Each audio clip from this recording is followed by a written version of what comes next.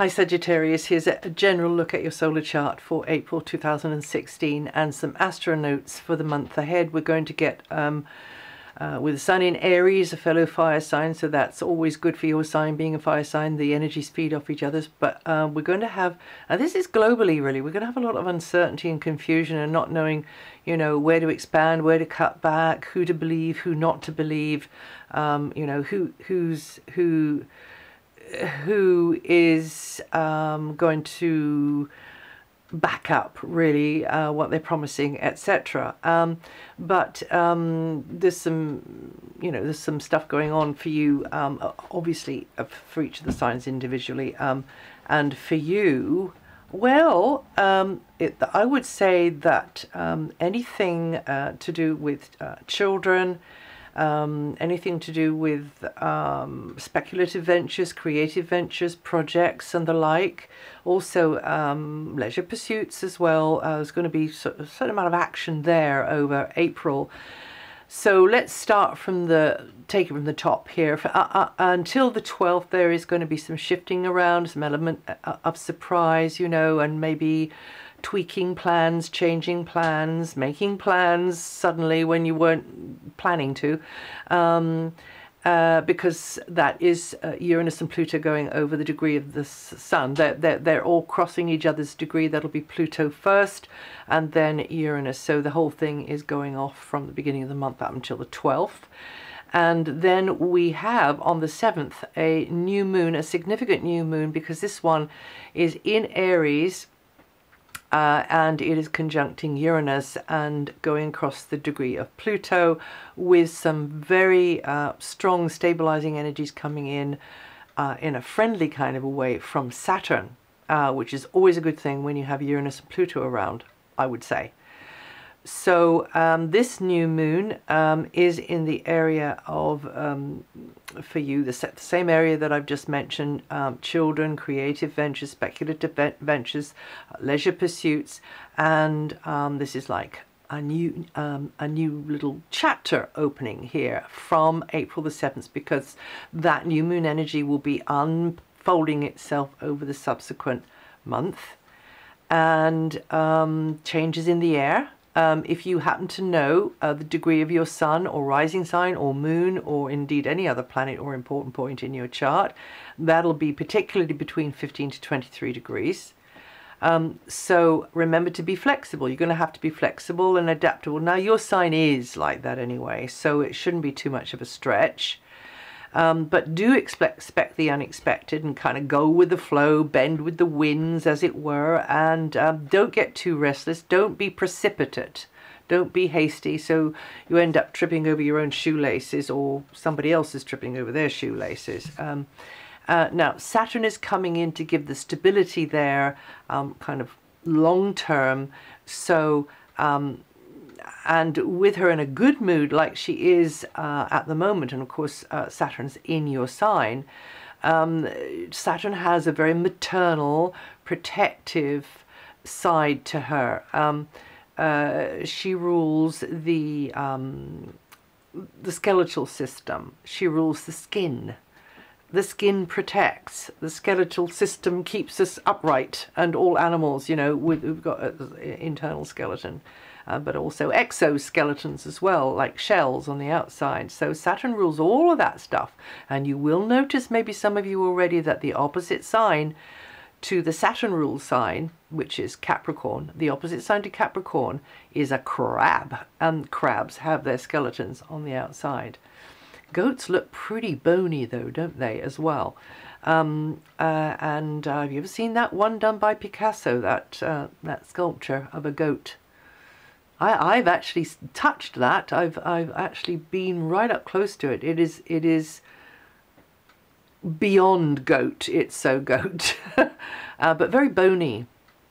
So yes, Saturn has got this maternal protective side, and in this mood she's in here, helping out, programming into this eclipse. Sorry, not eclipse, but it's kind of a little bit similar really to a lunar eclipse. This new moon energy, of this energy of change and like a fresh start happening over this coming month from the April the 7th point.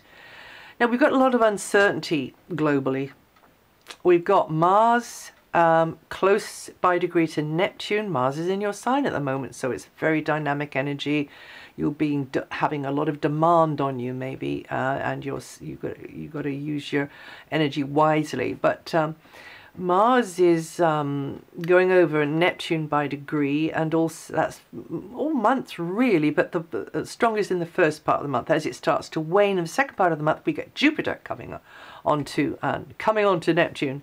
So we have this uncertainty, maybe lack of confidence, because it's not far enough through the process to know quite how to behave or what to decide or what action to take here, whatever the context is. So you've got to maybe just go with instinct, and try not to make any, like, you know, earth-shattering decisions or dramatic sort of gestures until this is processed through a little bit more, maybe on into May. But another way this can be working is putting ego on one side and really stepping aside a little bit in order to give a space or a support to others, and maybe putting one's desires on one side to give that kind of support to others.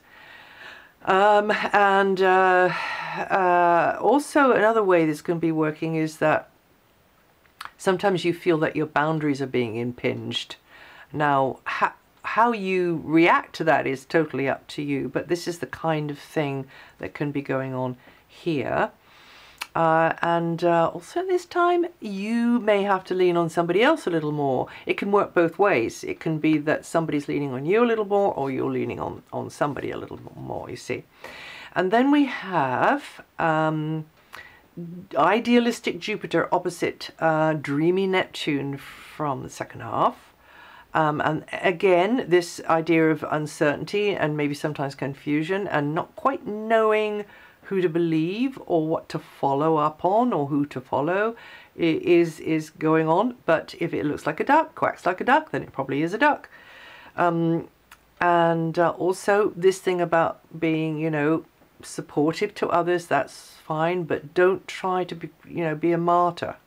Don't try to be a superhuman. A warts and all human will do very nicely, thank you.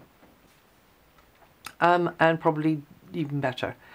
But at the same time as that, that's stronger in the second half of the month. We have Jupiter and Neptune stronger in the second half of the month. We have Saturn there, and Saturn, you know, Saturn gets a bad reputation, but actually she is a fantastic holding energy. She's cautious energy. She's a protective energy. But when she's in a hard angle, then sometimes that over-limiting side comes out, you know. So one feels a bit straitjacketed instead of just, you know, lightly held in a harness, as it were. Thinking of little children for some reason. So this is a time for you to be expanding. I mean, yeah, Jupiter loves to expand, but within the rules, within the parameters of the limitations that are going on at the moment, whether they are, you know, rules, conditions, circumstances, physical, whatever, you know. But within that, have fun, grow, learn a lot. Yes, there could be some tension sometimes, but just, it's almost like being wound up a little bit, I suppose. Be cautiously optimistic and move forwards with a plan or a project, because even though it might at times be fraught with obstacles, if you feel that it's going to progress your life, there's a lot of progressive trends coming in here, you see. So if you feel that sweet kind of taste of freedom coming your way, even though you've got to kind of cut your way through these brambles to get there, then you've got to keep going in that direction, because you are likely to be successful. and take any opportunity you can to learn something new. Broaden your horizons mentally, physically, you know, travel for some of you, learning, education for some of you. Now, late month, we got transiting Uranus, transiting Pluto, and transiting Venus all together, and that means more meaningful relationships, getting more involved emotionally in your relationships, or maybe it's just a sort of atmosphere around you, perhaps like a little bit like that, but also changeableness, or rather not necessarily changeable, but changing circumstances related to your relationship, or your relations, indeed, your close relations. Not necessarily family, but they can be, very much can be, yeah. Because that's where you've got Neptune, you see, and Neptune is about a little bit about sacrifice in that area of family, but also to do with place on the map and your space inside, outside. So there's a need for you to remain centered but flexible, realizing that you're in a progressive trend here, and trying not to be too, even though Mars is in your sign, this is the thing, Mars is in your sign, but just at the moment, particularly in the first half of the month, I would say. Although, yeah, the second half of the month. Okay, April, I would say. You have to see how things are panning out before you're making up your mind totally, or taking a definite, pursuing definite ends, or taking actions. You should be fine, but yes, the progressive phase there. The thing is, there could be people around who are promising that, you know, the moon, pie in the sky, and are they really going to follow up on that? So there's going to be that kind of thing, wafting around the planet, not just for your sign as well. Yeah, and hidden things, yeah, definitely hidden things. But all right, so that isn't happening so much in May. Now, you do have Mars in your sign. You've had Mars in the previous sign up until early March, that's Scorpio, but you do now have Mars in your sign. This is the time for you to be more dynamic, decisive, really taking the bull by the horns. But maybe it should be like you're being like that, but you're in a holding pattern because you are seeing how it's going. You are seeing how it's panning out. So that can be applied to your personal life, but also to the bigger picture. Maybe the two things are dependent on each other. You know, circumstances outside of your control, and you have to just see which way the wind is blowing with that, and the writing on the wall before you can know what to do for yourself personally, in your personal goals, you see. It might be like that. Mars, though, is good, you know, brings hustle and bustle, initiating things, taking action, plunged into situations, which means that you've got to be more assertive, you've got to step up to the plate more, and get you working harder, and just take enough, you know, put your feet up, because Mars can run you ragged, so just customize things as much as you can to suit yourself. Now, we have the sun in a bright, cheerful, playful sort of area. I mentioned earlier the area to do with children, leisure pursuits, and creative interests, and doing things which you feel you value and are empowering. Mercury and the sun are there. Mercury moves out of there on the 6th. And focuses your mind more on the knotty details, the job, chores, work, the practical aspects of life.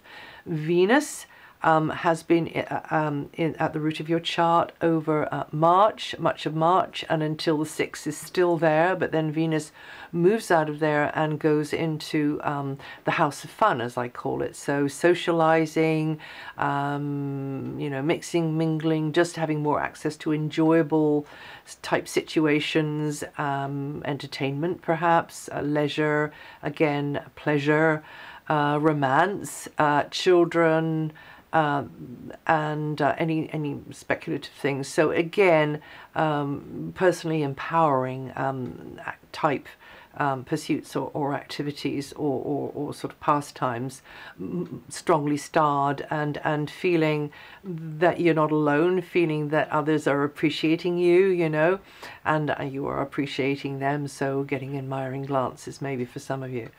And then we have the sun moving into this area of practical, day-to-day, niggly chores and details from the 20th. So in fact, the sun comes in there on the 20th, Mars went in there on the 6th.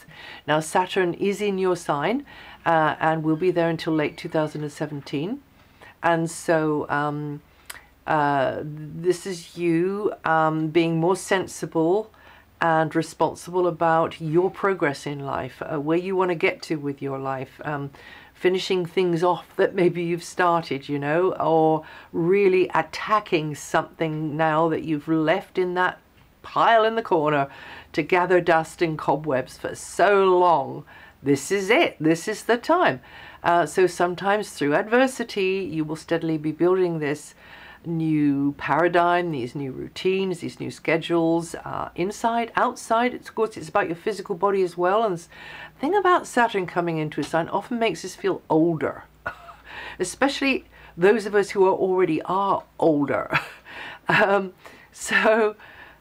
no, young people as well, they can start feeling world weary, you know. Oh God, I've been here for 25 years, you know, that's a long time. Well, you know, they don't really have problems. Yeah, and this is forming the armature anyway. This responsibility, this you taking yourself more seriously of a better way of life in the future. And you Sagittarians born December the 5th to the December the 8th, or with 14 to 17 degrees rising, will feel the energy the most this forecast period. Jupiter is in your area of career and overall life direction. That's your ruling planet, so you have a special interest with Jupiter. Jupiter's got a special interest in you. So this is an area where you're going to be learning and growing into new things, new doors opening. Not all of them will be leading to your highest good, so you will have to separate the wheat from the chaff as you go forward. It's going to be here until September. And you could be puzzling sometimes over which is the best way to go, but enjoy the ride. You know, it's all about experience here.